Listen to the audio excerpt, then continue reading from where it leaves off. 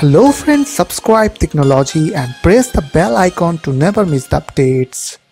Hey guys, welcome back to our channel Tricknology, and in this video I'm going to show you guys how to fix headphone is not working in your Windows 10 computer. So you just need to follow me. So first of all, you need to open Runbox on your computer, just pressing Windows and R button together from your keyboard, and after that you have to type over there on your Runbox devmgmt.msc.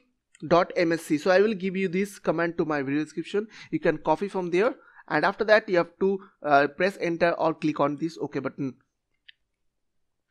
So after getting device manager window, you have to go to the audio input and outputs. So after that you have to expand the audio input and outputs, and after that you have to find your headphone. So in my case it is Realtek or HD audio second output. So you have to right click over there and click on disable this device, and after that you have to re-enable it.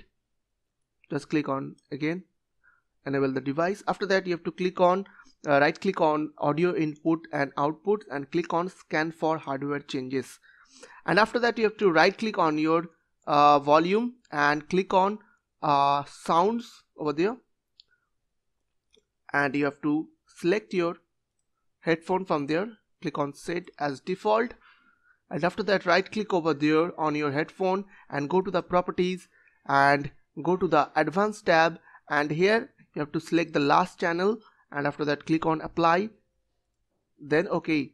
Now right click on your headphone and click on test. So as you can see, it's working. So I hope this small video will really help for you, and please don't forget to click on the subscribe button, like button and share button, and if you have any queries or questions in the comments down below. I will see you guys on the next video. Take care.